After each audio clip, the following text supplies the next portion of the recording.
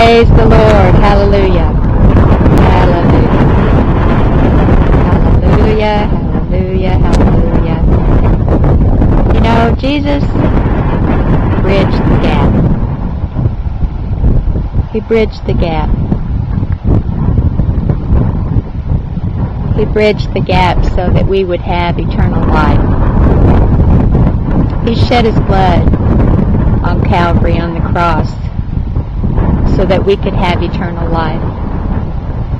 He gave His whole life so that we can have life. I want to show you this bridge right here because it's a very good word picture of what Christ did for us. And if you see this bridge, it goes across, way across to the other side. Now if this bridge was not here, nobody'd be able to get to the other side. They wouldn't be able to drive to the other side of this bridge.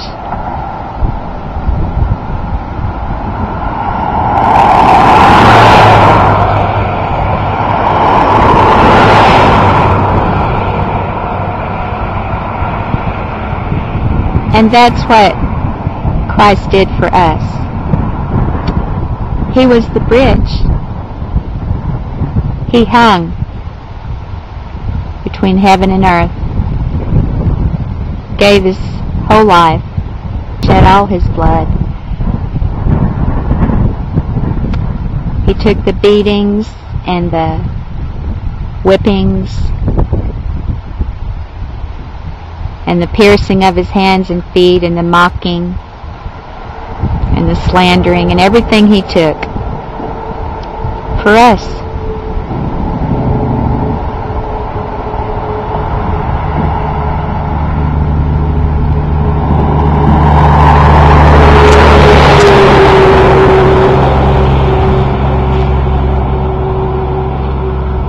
Now I want to tell you today, those of you out there that don't know the Lord, or that are just in a false way, being a false teacher, false preacher, false prophet. You know, the Lord bridged the gap.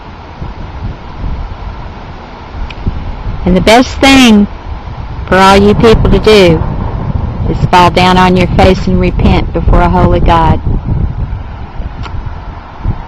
And let Him cleanse your sins.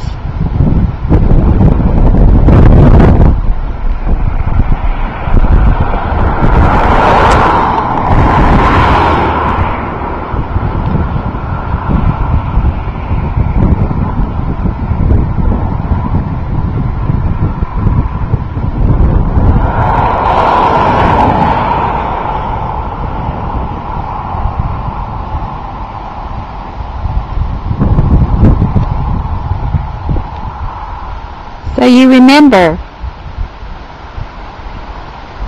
the next time you think about Jesus Christ, you think about Him as like this bridge, because He has bridged the gap between us and the Father. Between death and life. I mean, He's given us life by His death and resurrection. He's the resurrection. He's the life.